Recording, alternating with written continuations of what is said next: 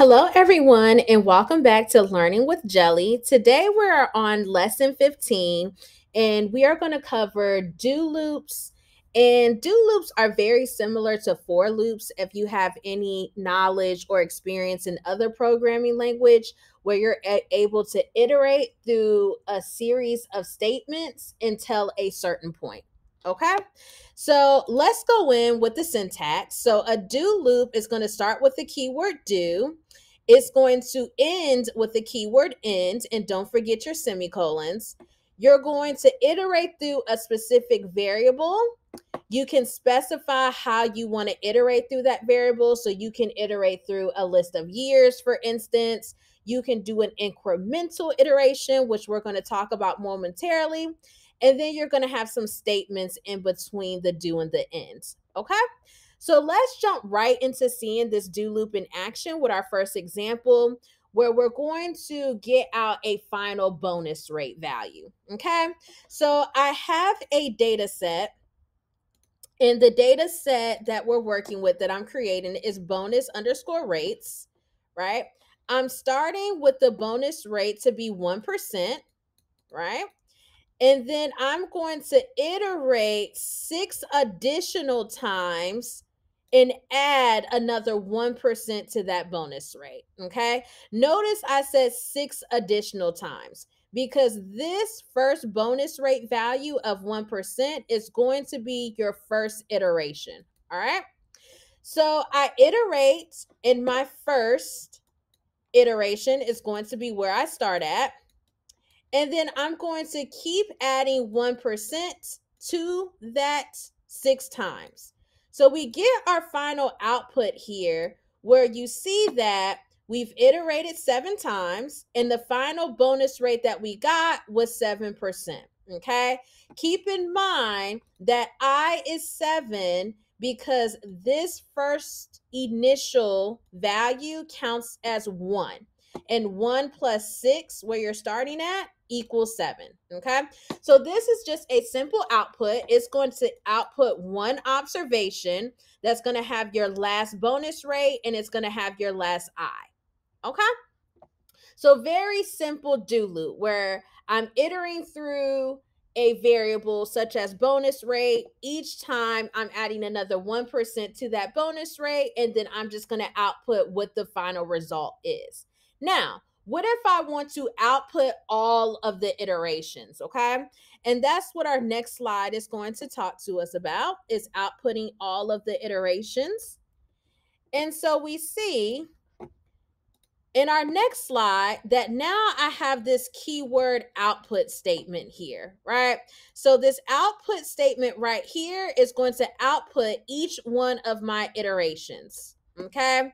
So on my first iteration, I'm going to get 2%, the next one, 3%, 4%, and so forth and so forth.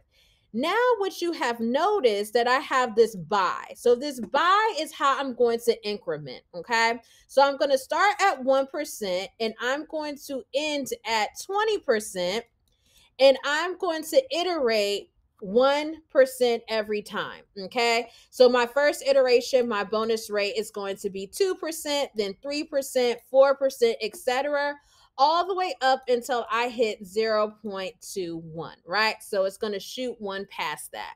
So if I want to output each of my iterations, I need to put this keyword output statement right before my end statement. And this is how we're able to increment in our do statement by a certain value. You just say, I want to start here, I want to stop here by this certain value. Okay. So let's look at another example. What a do and tell. So that was just a standard do loop. So notice we just have do, a variable is equal to this, do, a variable is equal to that. So now we have do and tell because we want to do up until some point, right? So it sounds exactly like it says. So in this case, I have my initial mortgage value to be $100K. So $100,000, and I'm starting off with 0 payments. So say for instance, I want to figure out how many payments it's going to take to pay my mortgage in full. So I'm going to do until my mortgage is zero. I'm going to subtract 1,000 from my mortgage because I'm going to pay $1,000 on every payment, and then I'm going to add one to my payments. Notice there's no output statement before the end, so it's just going to print me out one observation. So when my mortgage is zero, I would have made 100 payments. And that makes sense because 100 times 1,000 is 100,000. So this is a simple do until loop where it's going to keep going until a certain point, and you can keep track with a counter. In this case, my counter is called payments because I'm keeping track of how many payments it would take to pay my mortgage in full. So let's go ahead and look at yet another example with do and tell. So what if I want to print out each payment, right? So like a good receipt for every month.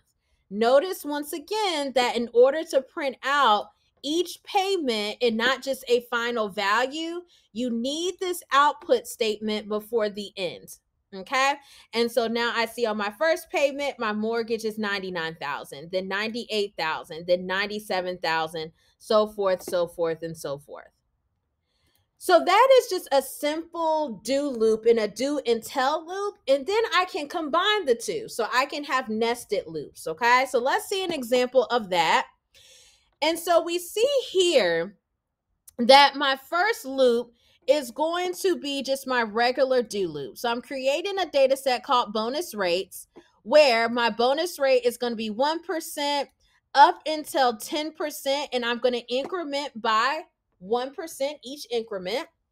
The minimum salary, say for instance, I want to get the bonus rates for my $40,000 salaried employees. And then I'm going to do until the bonus rate is less than or equal to 10%. And then I'm going to create this new variable here, which is the salary plus the bonus, where it's going to be the bonus rate times that minimum salary plus the minimum salary. So that should return my total salary with the bonus included. I'm going to keep track of my count. So I'm going to add one to my count. This end here is going to be the end for my do until loop. And this output is going to come after I have done both of these do loops, okay? So after my last end is when I want to output that observation to my data set. And then I'm going to do another end, which is going to be my outer do loop, okay? So this is what we call nested do loops. And I highly recommend that you practice these where we can put the regular do iterative loop that we just saw as our first example with a do until or a do while, right? And then we can output both of those loops. So let's see how this actually looks in SAS. I have it written out in SAS Studio. That is example 4. So once again, I have do this. Bonus rate is 1% up to 20%. I change it to 20.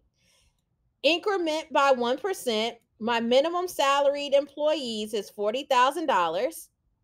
And then I'm going to initialize my I. In this case, I is counts. So I'm going to keep track of every time my loop runs. I want to do this until my bonus rate, let's say less than or equal to 20%. I want to create a new column that's going to be my salary plus the bonus. And then I want to add one to my count. Okay. And I want to output both of these do loops. So let's go ahead and run this. And sometimes do loops can take a long time to execute. Okay, so keep that in mind when you're doing do loops, that your output may take a moment to generate.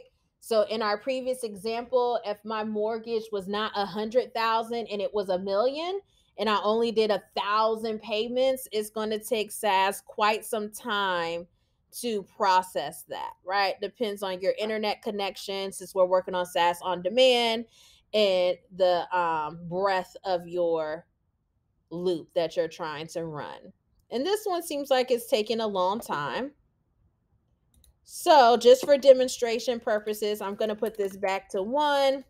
I'm going to put this back to 1, and let's go ahead and see the output. Here we go. It ran quite fast this time because I already ran this before. Okay.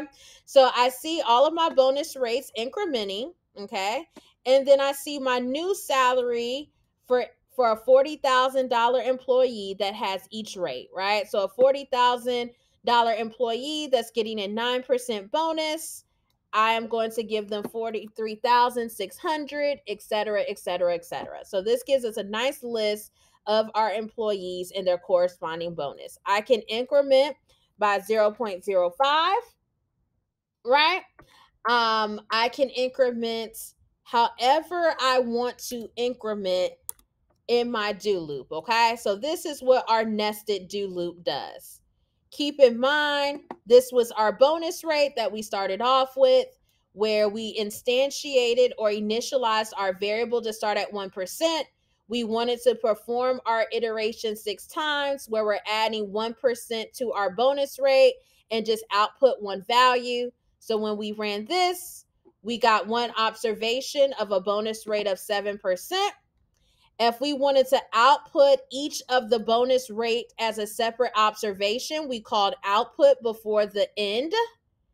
And then that output a list of bonus rates for us as well. Okay. So all in all, this is a summary of the do and do until loops. They're just like for loops, if you can think of it that way. And this is very beneficial if you want to create a list of salaries, payments, mortgages, bonus rates, etc., interest rates. And you can just easily type this straight into SAS. You don't need an existing data set to get that information. So this is very great if you're working in finance, accounting, things of that nature, and you want to create a report. So thank you all for tuning in with Learning with Jelly. Please like, comment, and subscribe, and stay tuned for lesson 16.